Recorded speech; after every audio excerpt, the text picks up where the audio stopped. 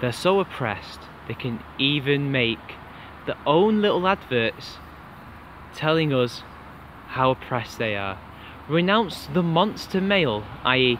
the straight white male, and his mission of violent oppression, yet he's letting them do this. A few days ago, on the 27th of July, there was a remembrance for the 50th anniversary of the legalization of homosexuality in the UK, when the government passed the Sexual Offences Act, which basically allowed them to have sexual relationships without automatically being criminalised. It was really more of a half decriminalisation of it, but that's besides the point. Point is, it was a landmark milestone in the history of humanity, especially in the UK, and it's something that should be celebrated. However, to one apparent artist who, to me, seems to be nothing more than a glorified projectionist, we have this to remember it by. And this is his little art project. This man is called Martin Farrell, and this is what he does. He makes progressive social justice type artwork, but projects slogans and strange things onto public landmarks, and now it seems that he can get advert space for his artistic endeavours. The irony is not lost on me. Now, this is what the billboards are meant to represent. The 6 billboards in the series referred to demands that made by 1960s activists that still warrant action today. All 6 billboards are black and white, just as newspapers and television were black and white in 1967. Well, they already had colour TV back then anyway, but whatever. Headlines are set in Universe Extra, black extended, first release in 1957, and popular with designers throughout the 1960s. Yes, we get it. It's a very 60s aesthetic. But the thing is, these may have been slogans around that time, especially during feminism, the second wave to be precise, but I doubt the moderates, I doubt the majority of gay and lesbians and bisexual people were actually trying to use these slogans to affect change. I don't think they were using those slogans. I think that was probably the second wave radfems, but I could be wrong. And this is the first bit that you see. I didn't see it in order, so sadly we're going to be doing this ass backwards. This is what he says about this particular slogan: sexual revolutionaries demand freedom from sexist gender roles, which is weird because the whole point of that law, the whole point of that activism was not gender roles. It was all about trying to be allowed to be who you are. The fact that homosexuality was criminalised was the reason why they wanted to decriminalise it. They wanted to make it, well, legal. They wanted to be able to be open and free with who they were. It wasn't really about gender roles. And if it was about gender roles, how come they're talking about women? But anyway, let's continue. In 1967, the National Health Service made the contraceptive pill available to all women. The pill had been available since 1961, but only to married women. Women were now free from the fear of pregnancy. But see, what has this got to do with the sexual act? What has this got to do with anything about the legalization of homosexuality in 1967? Nothing, people. Nothing at all. He's letting them do this. This is they live. Homosexuals and women are systematically oppressed by male supremacist society, as if gay men are not men. But the thing is, guys, do they mean gay men, or do they mean lesbians or trans? And this is the second one. Homosexuals and women are systematically oppressed by male supremacist society. Which is weird, because if a male supremacist society exists, why would gay men be oppressed? They're still men, even if they're gay. And what exactly do they do that harms the patriarchy? I don't know. Gay activists found they had a great deal in common with women and the feminist movement. Both groups agreed that genuine liberation could only be achieved by eliminating the social pressures on men and women to conform to narrowly defined gender roles. Well, yeah, but the problem is they didn't liberate straight men from their narrowly defined gender roles. In fact, we still have to be the providers. We still have to do all these things that we shouldn't be able to have no choice in. We should be able to have the freedom to do what we want to do. But no, we haven't. And it turns out that the gay activists only ended up allying themselves with what I like to call, metaphorically speaking, the Roman Empire. The Roman Empire would ally themselves with Gauls and Greeks and other peoples that they would later on conquer, because it's divide and conquer. If they can get them to fight themselves, they've weakened those tribes and those countries, and then they can take them over. And this is what's happened to the gays, the men, not the lesbians, right now. If you ever watch anything from Prince of Queens content, you can see that the feminists have turned on gay men. This was a terrible decision by the gay activists to ally themselves with the feminist movement. Notice how he says women, when really there's nothing in common with women and gay men, really. Everybody are individuals. The idea that as groups they have something in common is absurd to me. Society is still dominated at every level by men, and the gender role system. Well, that's funny. They want to end the gender roles, but yet men still have their own. And let's not forget that men are not the majority of teachers, nurses. Men still dominate. 1960s gay and women's rights campaigners observed that British society was dominated at every level by men, and those men naturally had an interest in holding on to power. I like how they have to assume that these men want to hold on to power, if they have any power whatsoever. The whole point in this is that all men have power and want to keep it, yet not all men have power. 50 years later, it's still the same, apparently, despite the fact that women have an education system that is predominantly in favour of them. It's catered to them.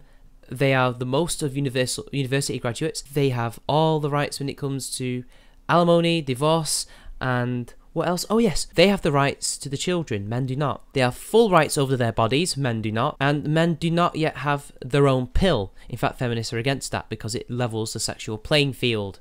And apparently men dominate all of society when, as I say in the video before, they don't. I mean, look, you see, embrace lesbianism and overthrow the social order. So men, gay men, get fucked. Remember 1967, guys. 1967 was the legalization of homosexuality in the UK. Why does he want us to remember the radicals? As if it was some radical movement that forced their way into legalization when it wasn't. Embrace lesbianism.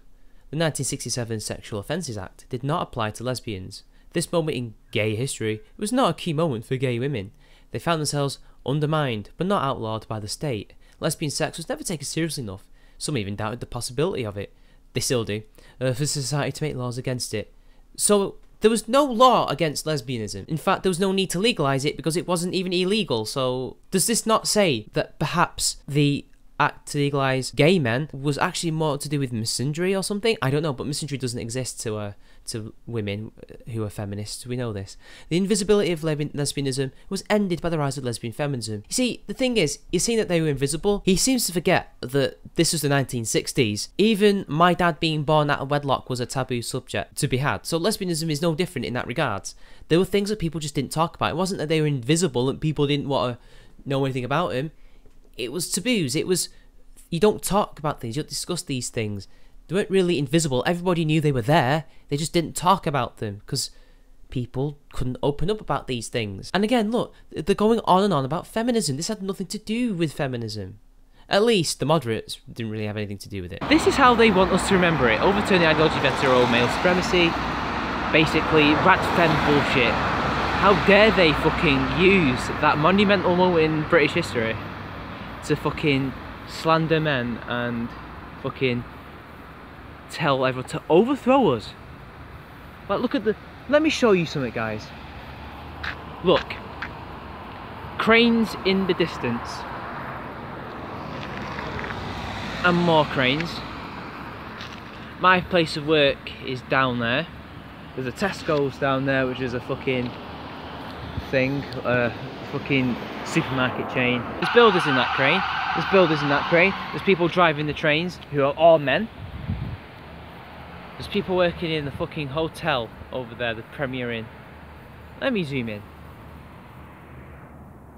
And then, down here is Manchester's main prison. Down this road. Strange ways. If we're lucky, we can even find the spire that peeps out over the trees. I don't know if we can see it from here. But this is apparently the fucking male oppressive society. The men that are fucking oppressing all these women. Those builders, those train drivers, those inmates and fucking prison guards and God knows what else. They're oppressing the women and the homosexuals. By homosexuals, they mean bloody lesbians. And they say that they're being oppressed, yet they have this advert that's fucking telling me this. Why, if the patriarchy is oppressing them, if they want to do all these things to them, why are they letting them advertise their ideology? Is it not in the patriarchy's best interest to not do these things? My friends, we have reached peak irony and peak retardation. Remember 1967. Remember 1967. A monumental moment in the history of our country where we legalised homosexuality, vindicating people like Alan Turing and Oscar Wilde, and all those other great fucking human beings. And what do? To tell us to remember this? Become radfems. Overturn the ideology of hetero male supremacy. The Gay Liberation Front was a revolutionary gay pressure group formed in London. The group argued that the oppression of both women and homosexuals are byproducts of traditional gender roles, because masculinity itself was historically associated with domination, oppression, and violence. Misandry, people. Need I say any more? And look, I could go on and hear this thing about masculine superiority and all that bullshit and privilege, but again, it's just misandry. That's all you can boil it down to. Renounce the monster male and his mission of violent oppression. Lesbian activists of the 1960s, or rather radical feminist lesbians, characterised aggressive dominant male behaviour as subhuman or monstrous. Again, misandry. They were misandrists. They fought prejudice with prejudice. But again, he's trying to make it out that all these radfems, all these radical gender extremists, or sexuality extremists, if we want to term something, were the main force behind the legalization of homosexuality, or at least gays and bisexual men, when really, they weren't. They were the loudmouths who basically made everything difficult for the moderates, but the moderates still got it done. It's like Martin Luther King. He and the moderates were the ones that got things done, who got the Civil Rights Act passed, not Malcolm X. Malcolm X did not achieve anything he set out to achieve. In fact, he became more liberal. He became more liberal because his ways weren't working, and the fact he also began to see things differently, and also he had a falling out with the Nation of Islam, but whatever. And look, lampooning patriarchal power, they aim to lessen its impact and embolden people from all walks of life to renounce gender-based oppression. And yet, again, as I said before, straight men are still in the same position they were 50 years ago. So yeah, in fact it's worse. Fight prejudice with prejudice, people. That's what they want us to do. And that's the end of the video. Look at this. I think this is absolutely abhorrent that they would do such a thing, that they would use this monumental moment in history to basically push their social justice extremist positions. But why am I not surprised? They take credit for everything. They take credit for all these things, even though they didn't do anything. They did nothing. It's almost as if this Pharrell guy is just trying to essentially take credit for the liberation of gays to feminism. That's what he wants. He wants feminism to take the credit when they didn't. It took men like Oscar Wilde, men like Alan Turing, and countless other people who I can't even name because I don't know their names, to essentially legalise this, to get them on the road to equal rights that they now have. It's just insane, insane. And yet they say they're oppressed. If the patriarchy was truly real, this would not be possible. And in fact, I do believe that's near where I live. That looks like Manchester, looks like Salford. So, yeah. Anyway, I'll see you guys later.